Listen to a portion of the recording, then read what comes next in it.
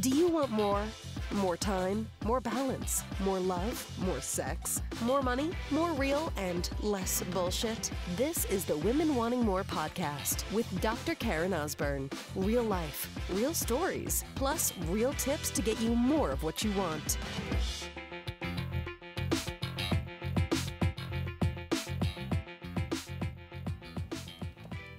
So listen, sister, you will only get better by doing.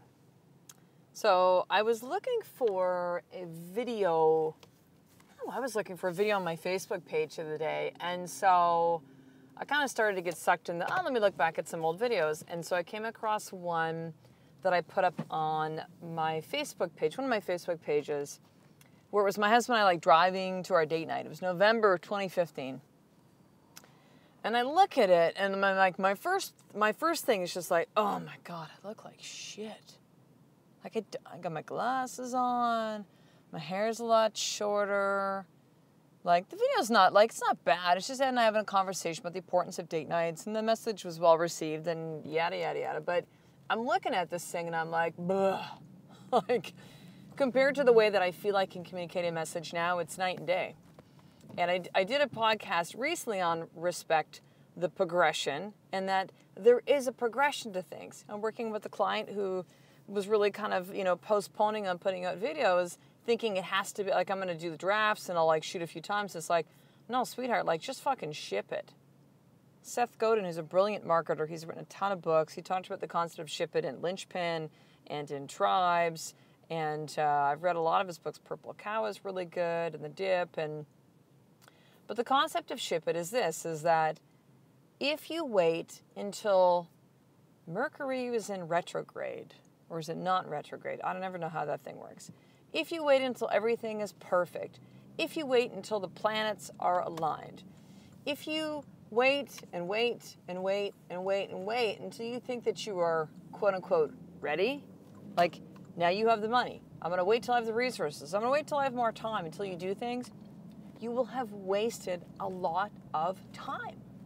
You've wasted all the opportunity during that time period because you were unwilling to ship it. You were unwilling to start doing. See, the only time you get better is by actually doing it. Now, by all means, is it important to know what you're doing and to, study and increase your skill set with things? Totally. That's a piece of it too. But I bet you can think of a time, and maybe that time is even right now, where you're delaying doing it because you think you need to know more, have more time, have more money, whatever it is, have more resources, know the right people. You're not shipping it. And there is a progression to these things, but the only way, like I'm telling you, the only way is you just need to bite the bullet. This is no magic formula. This is nothing new you've heard before, but maybe me saying it, the message will sink a little bit deeper this time. It's you just have to fucking do it. And so I said to my one client, I just said, look, it's going to feel awkward. You're going to suck at first. You're going to maybe even stumble on your words. You're not going to like the way that you look. I said, look, the only thing that matters to me is lighting. And so I sit there hold my iPhone out, click, what am I going to talk about? Click record and go and just start speaking. Now, it's taken me a while to get to this place. I've also spoke the 14, 15 years that I was a chiropractor. Several times, several hundred times, maybe even to the thousands of speaking in public. Now, listen, the other part of this is don't go, oh my God, you've been training for this for a long period of time. Yes and no. Don't also use this as an excuse for you to not ship. Well, Karen's taken a long time to get there, so, maybe I should just take a little bit more time too. No. Don't use the message that way. This is not what this is about.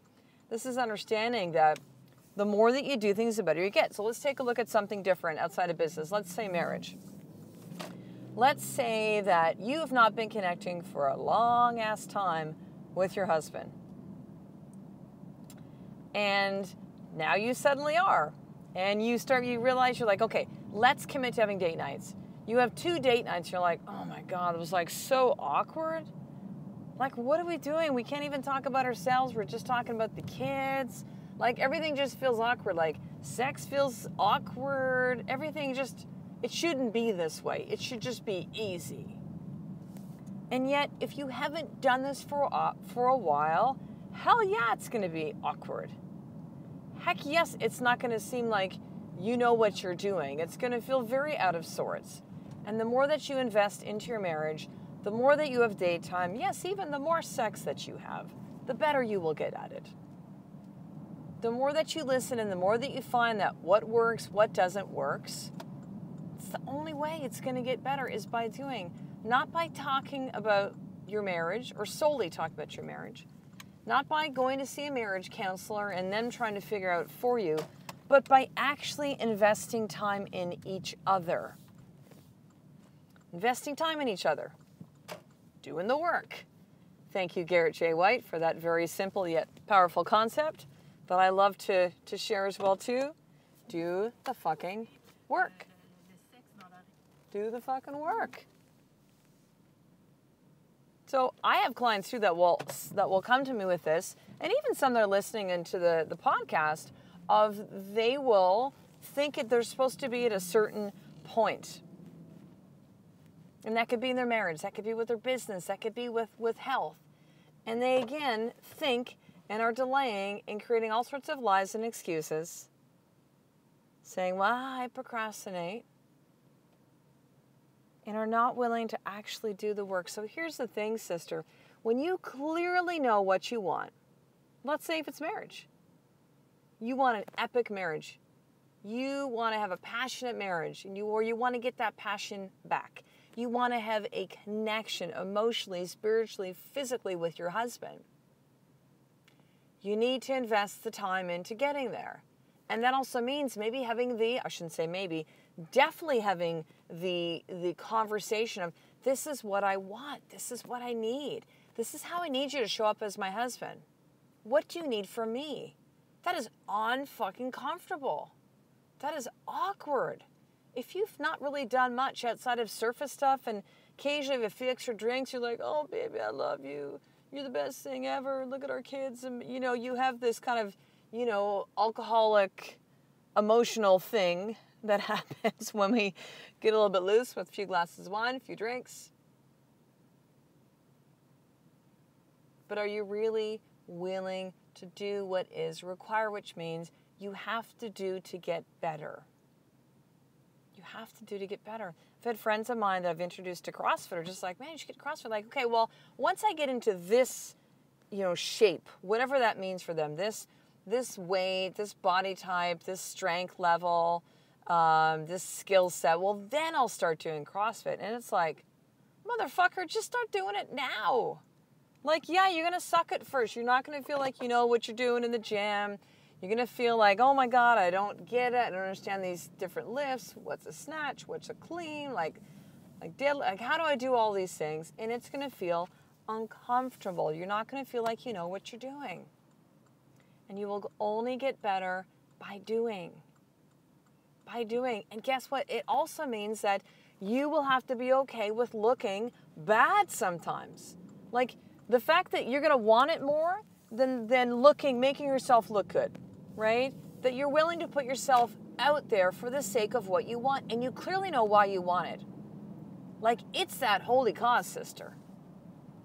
It's not just well, I just really want a better marriage because I want to set that example for my children. I want to, there's going to be some real surfacey things to your why when you ask those questions, but when you clearly know that deep why, like you ask the question why to yourself and you write it down in your journal, and then you ask, well, why does that matter? And why does that matter? Why is that significant? And why is that important? And why does that matter? Like you keep asking the questions again. So with each answer you ask, why that? Why that? Why that? When you clearly know what you want, you clearly know the deep why as to why it matters, you will be willing to do the work to make it happen. And yes, that means learning by doing. Learning by doing. Not by reading books, not by listening to this podcast. Fucking doing it. Doing it. So here's your more tip for today then, sister. What have you been delaying doing because you feel like you're not ready yet? You're not good enough yet. You don't have enough money yet. What are you not taking action on? Maybe it's something in your marriage. Maybe it's something with your body. Maybe it's something with figuring out purpose. It's something with spirituality. It's something with your business, something with how you show up as a parent. What is the one thing you have not taken action on that you think that you need to know more and are delaying? And I want you to take one step towards moving towards that today. Okay, so one step, like today, turn off the podcast, you're like, boom. Okay, so let's say, for example, if it's like, my husband and I keep talking about date nights, like blah, blah, blah, like go online, book a dinner reservation, boom, get movie tickets, boom, like just do it. Honey, we're going out to dinner on this, get the sitter in, like one step towards making that happen.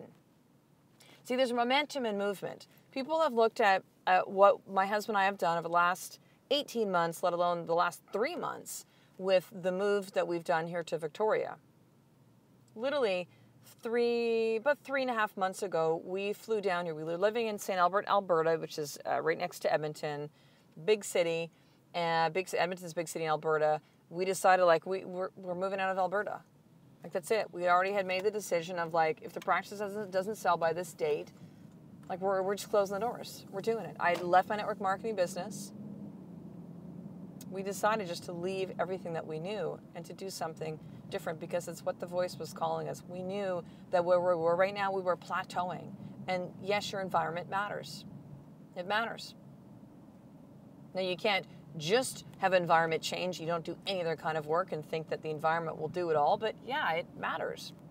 So we flew out here, not really being in Victoria maybe a couple times before. We got here and we driving around looking at, well, what areas, what part of, this is actually on Vancouver Island, Victoria is, so what part of the island do we really want to live on and all this stuff. And started to do the required work. We started to take the step. Did we know how this was going to happen? No. I'm now driving around. Actually got a little bit lost as I'm recording this podcast episode. Going home to be with my oldest boy, who's now with a nanny at the house. And we're going to hang out before we go pick up his little brother at daycare. And I'm kind of driving around like, oh, it's kind of like awkward and uncomfortable. I haven't driven around Victoria. We've only been here for a month now. It's awkward at first. To do all these steps we need to do, list our house, sell our house, close the practice, everything that comes on with closing the practice. Negotiating with the landlord, how do we get out of this lease? Finding a place for our patients to go to. All the physical moving of 14 years in that space. Like everything, finding new support again. It's awkward. The only way, and it's uncomfortable, the only way we're getting better at this, me finding out and figuring out things out, yeah, I can use my phone and GPS it, but I'm kind of forcing myself and to try to figure things out so I can get to know the area. See, the only way you get better is by doing it, and one step will start the momentum. One step will get you moving forward. One step will be like, yes, I'm committing to this and I'm taking action on it. So one step today, sister, the thing that you're delaying, one step towards moving, towards doing it, towards getting that thing that you actually want. So I want you to head over to drkarenosborne.com/newsletter to subscribe to the Women Wanting More newsletter if you haven't already. So 3 times a week, I send out the podcast episodes with all the show notes, resources, and links. And daily, I send you inspiration, motivation, ass kicking. Yes, I will get in your face sometimes because that's what you want and that's what you're needing for me to really tell the truth. You'll get VIP access to everything Women Wanting More. My new book coming out. The website's got like any day now. It might even be by the time this podcast episode comes out that the new website is actually live. All my coaching events, my new group mastermind I'm opening up for, which will start around the middle of September. You get all of this by actually being on the newsletter. So make sure to head over to drkarenosborne.com/newsletter, enter in your email and your name, and I will get you hooked up on that today. So I will talk to you on the next episode, sister. A life of more and having it all is one step away from you doing the fucking work every single day. I love and appreciate you. To get the show notes of each Women Wanting More episode, including the How to Get More tip, subscribe to the newsletter at drkarenosborne.com/newsletter.